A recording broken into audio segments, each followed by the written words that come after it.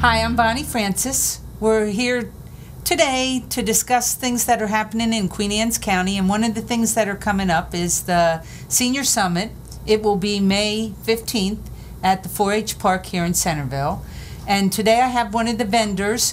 He is William Clements, and he's from Caroline County Habitat for Humanity. So thank you for coming in. Glad to be here. First thing I want to ask you about is Habitat for Humanity, in case people don't know what you actually do. Okay.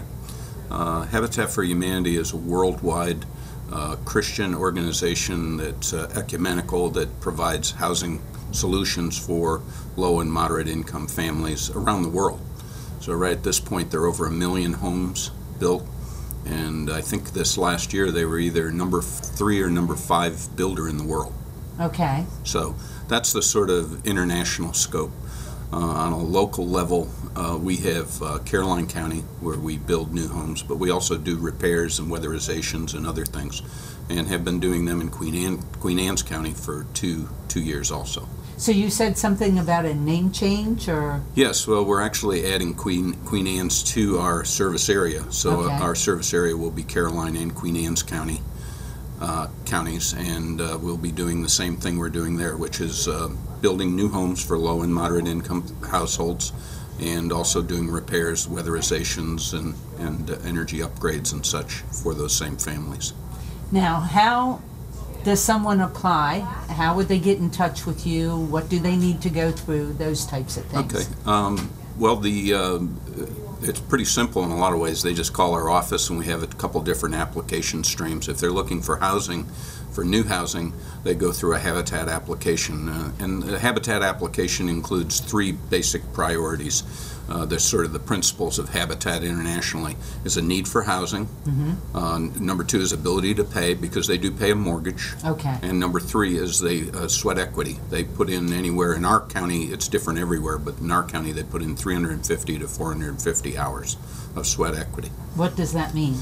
That means they're going to be working on houses, either their house Okay. or somebody else's house, or they may be going. We have classes they attend for home ownership. We have different training for budgeting and banking, and educating them to be homeowners. So Okay. that's a part of their sweat equity piece of that. And then we do hand the deed of the house over to them, and they pay the mortgage. Okay. So, if someone wants to get in touch with you, do you have a phone number? Or? Yep, they can call our main office number, which is 410-479-9200, and you pretty much can get every answer you need there, or they can go to our website, which right now is www.carolinehabitat.org. Okay. And they can see there's some contact info there and some applications, but the best way is probably to call us. Okay. I was going to say, could someone drive to the office and talk to somebody? Yeah, or our office is open Monday to Friday, 9 to 5, and it's in Denton at this point. Right. So, and it'll probably remain in Denton, but we may have a satellite, sort of an office here at some point in Queen Anne's. Right. So, is it you just build houses, or you refurbish? How does that all work? Well, we do repairs and weatherizations too. So if somebody had owned a home, right, and they needed a roof, let's say, what we would do is find a way to get resources to do that roof. Okay. And we would bid in on the process, maybe use our group of volunteers. Sometimes, like right now, we have a sort of a big load of roofing we were donated through Habitat. So we're able to do a roof that's significantly less than other contractors. But we also use USDA Rural Development, which is a provider of loans and grants for rural communities. So that's another funding source that we can use, and people over 63 can actually get a grant through that program for repairs. So again, there's different ways, and the state of Maryland actually has a repair program that they do offer resourcing and funding. So we try to tap into whatever resources are available that provide either at low cost or low payments or no cost to these families. So let's say a senior, things happen and they end up in a wheelchair. Right. Family could contact you to have a ramp built? Absolutely, yeah. Okay. And again, what we would look at, there's different funding streams that will actually pay for the materials and the labor to do the ramps. Okay. And that way the family doesn't have to come up with any money or out-of-pocket expenses, especially. And again, we did weatherizations now. We've done over like 52 in the last years in Queen Anne's and Caroline County. And most of them have been, probably 90% have been people over 65. Right.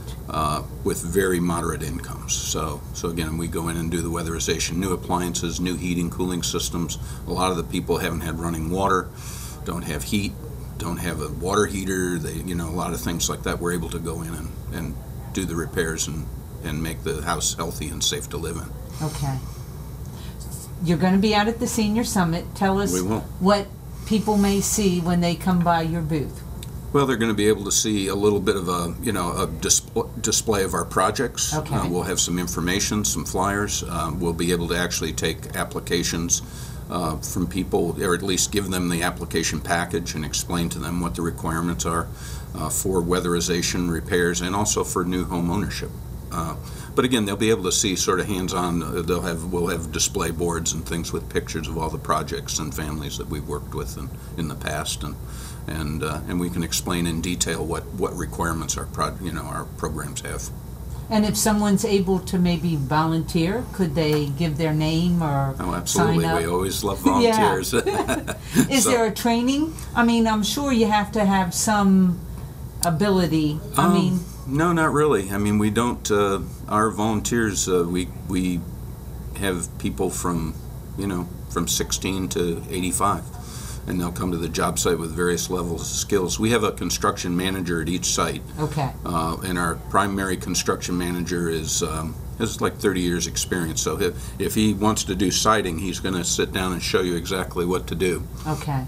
So really no skills at all. In fact, we have our what's called a Women's Build event, which is a national event that Lowe's sponsors. And last year we had 70-some women and did a complete floor deck on a house in the 2 days we did with the women. And most of them have never seen a power saw before in their hands. But again, there were some operating the power saws, some were hammering nails, some were measuring. So again, it was, we got a lot done. You just have to have the heart and willpower to do it, because that's what it's all about. Mm-hmm. If you really want to help somebody, you'll learn and you'll do what you need to do. Right, and our volunteers, we don't, again, we have different layers of volunteers, but if somebody wanted to just come out on a Saturday and put a day in, and they could do that. If they, again, if they want to come out for more on a consistent basis and learn skills, they could actually learn repairs and different things, weatherization and energy savings techniques, all those sorts of things working alongside of us. Right. So kind of like an internship. It is. It is. And we worked with the Department of Corrections actually from Churchill. Okay. So they come out with us 3 days a week, and we have that's interesting. It is very interesting. Yeah. And again, we have about 5 guys with us usually, and they're basically in the early release program. Mm-hmm. So they're on the way out. Most of them are minor offenders, and they'll learn, again, weatherization skills. They'll learn how to frame. They'll learn how to sheetrock. They'll see the plumbing, the wiring, the foundations. Give them job training. There are numbers of them have had references from our construction manager and actually have a marketable skill when they leave. That's wonderful. It's a good program, and most of them are hardworking and enjoy. They like being with us because they're outdoors. Mm-hmm. They're treated well. They're learning a skill, and they're doing something for the community. It's sort of a give back. So. Well, hopefully people will stop by your booth, and if not, they can give you a call if they know somebody that needs help or if they want to volunteer. Absolutely. Well, we thank you for coming out, William, and come to the summit and look them up. Okay, thank you.